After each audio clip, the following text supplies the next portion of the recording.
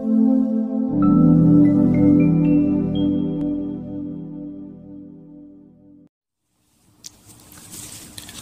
Everyone, Moriah ഇൻസ്റ്റിറ്റ്യൂട്ടിന്റെ മറ്റൊരു ക്ലാസ്സിലേക്ക് എല്ലാവർക്കും സ്വാഗതം.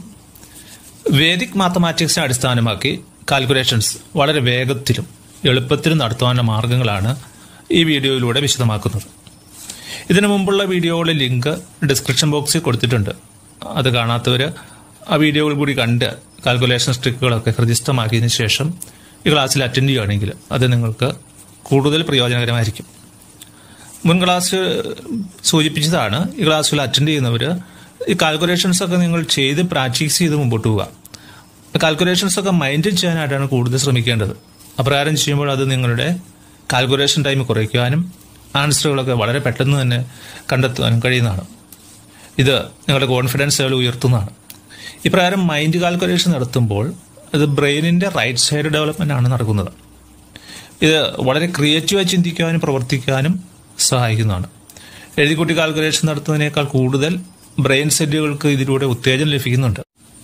ഓക്കെ, ഇന്ന് ഈ ക്ലാസ്സിലൂടെ നമ്മൾ പഠിക്കുന്നത് 2 ഡിജിറ്റ് നമ്പേഴ്സിന്റെ മൾട്ടിപ്ലിക്കേഷൻ എപ്രകാരം 2 സെക്കൻഡ് കൊണ്ട് ചെയ്യാമെന്നുള്ളതാണ്.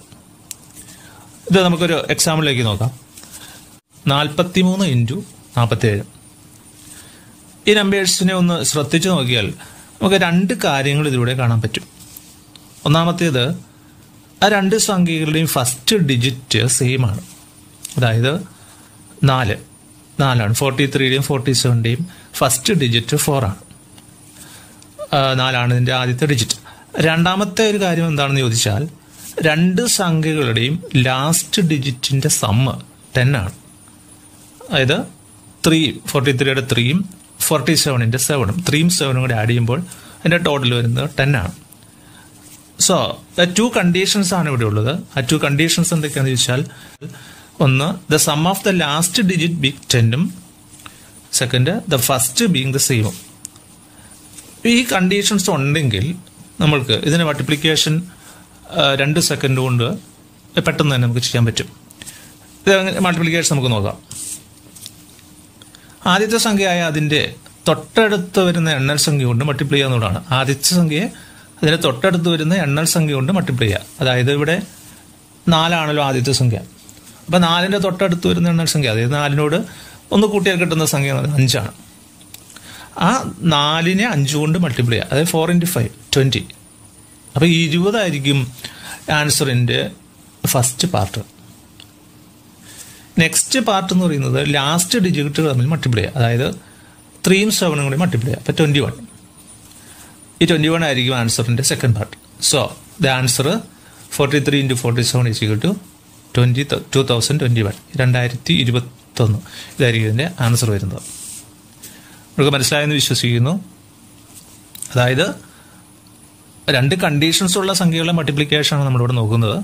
ഇപ്പോൾ 43 47 ആണെങ്കിൽ 2 കണ്ടീഷൻ എന്ന് പറയുന്നത്, ഒന്ന്, ഫസ്റ്റ് ഡിജിറ്റ് സെയിം ആണ്. രണ്ടാമത്തെ കണ്ടീഷൻ എന്ന് പറയുന്നത് രണ്ടാമത്തെ ഡിജിറ്റുകൾ, അതായത് 3യും 7ഉം തമ്മിൽ ആഡ് ചെയ്യുമ്പോൾ 10 ആയിരിക്കണം. ഈ കണ്ടീഷനിലോട്ട് നമ്മൾ ചെയ്യേണ്ടത് ആദ്യത്തെ സംഖ്യനെ അതിന്റെ തൊട്ടടുത്ത സംഖ്യ കൊണ്ട് മൾട്ടിപ്ലൈ ചെയ്യുക. അതായത് 4 ആണെങ്കിൽ 4 × 5 28. നെക്സ്റ്റ് സ്റ്റെപ്പ് എന്ന് പറയുന്നതോ സെക്കൻഡ് ഡിജിറ്റുകൾ തമ്മിൽ മൾട്ടിപ്ലൈ ചെയ്യുക. അതായത് 3യും 7ഉം മൾട്ടിപ്ലൈ ചെയ്തപ്പോൾ 21 കിട്ടി. ഓക്കെ, അതൊരു എക്സാമ്പിൾ നമുക്ക് കൊടുക്കാം. 52 × 58. ട്രിക്കുകൾ നിങ്ങൾ മനസ്സിലായെങ്കിൽ ഇതിന്റെ ആൻസർ 2 സെക്കൻഡ് കൊണ്ട് പറയാൻ കഴിയും. ഫസ്റ്റ് എന്ത് ചെയ്യണം? മൾട്ടിപ്ലൈ 5 വിത്ത് നെക്സ്റ്റ് കൺസിക്യൂട്ടീവ് നമ്പർ. തൊട്ടടുത്ത നമ്പർ എന്ന് പറയുന്നത് 6 ആണ്. അപ്പോൾ 5ഉം 6ഉം കൂടെ മൾട്ടിപ്ലൈ ചെയ്യാം. 5 6 മൾട്ടിപ്ലൈ ചെയ്യുമ്പോൾ 30 കിട്ടി. അതായിരിക്കും ആൻസറിന്റെ ഫസ്റ്റ് പാർട്ട്. നെക്സ്റ്റ് സ്റ്റെപ്പ് എന്ന് പറയുന്നതാണ് സെക്കൻഡ് ഡിജിറ്റുകൾ തമ്മിൽ മൾട്ടിപ്ലൈ. അതായത് 2 × 8. 2 × 8 16 ആണ്. അപ്പോൾ ആൻസർ 3016, 3060 എന്നുള്ള ആൻസർ നമുക്ക് കിട്ടി. ഓക്കെ, ഞാൻ കുറച്ച് മൾട്ടിപ്ലിക്കേഷൻ തരാം. അത് നിങ്ങൾ 2 സെക്കൻഡ് കൊണ്ട് മൈൻഡിൽ ചെയ്ത് ആൻസർ കണ്ടെത്താൻ ശ്രമിക്കാം. Okay, first question 26 × 24. Answer 624. Next question 81 × 89. 7209. 73 × 77. 5621. ഒരു വലിയ നമ്പർ എടുക്കാം. 92 × 98. 92 × 98. അപ്പോൾ 9ന്റെ തൊട്ടടുത്ത കൺസിക്യൂട്ടീവ് നമ്പർ 10 ആണ്. അപ്പോൾ 10 × 9 90. പിന്നെ 8 × 2 16. അപ്പോൾ 9016 എന്നുള്ള ആൻസർ കിട്ടും. ഒരു ക്വസ്റ്റ്യൻ കൂടെ 64 × 66 4224. ഓക്കെ സ്റ്റുഡൻസ്, ഇനി നമുക്ക് ഇതുപോലെയുള്ള ഇതേ കണ്ടീഷനിലുള്ള നമ്പറുകളുടെ ഡെസിമൽ സംഖ്യകളുടെ മൾട്ടിപ്ലിക്കേഷൻ പ്രകാരം നോക്കാം. Multiplication of decimal numbers. അപ്പോൾ ഈ 2 കണ്ടീഷൻസ് ഉള്ളതായിരിക്കണം. 2 കണ്ടീഷൻസ് പറഞ്ഞ് ഓർക്കുന്നുണ്ടല്ലോ. ആ കണ്ടീഷൻസ് ഉള്ള നമ്പറുകളെ ഡെസിമൽ നമ്പറുകളുടെ മൾട്ടിപ്ലിക്കേഷനാണ് നമ്മൾ ഇനി നോക്കാൻ പോകുന്നത്. For example 8.2 × 8.8. 2 കണ്ടീഷൻസ് ഉണ്ട്. ഫസ്റ്റ് ഡിജിറ്റ് എന്ന് പറയുന്നത് സെയിം ആണ്, 8 ആണ്.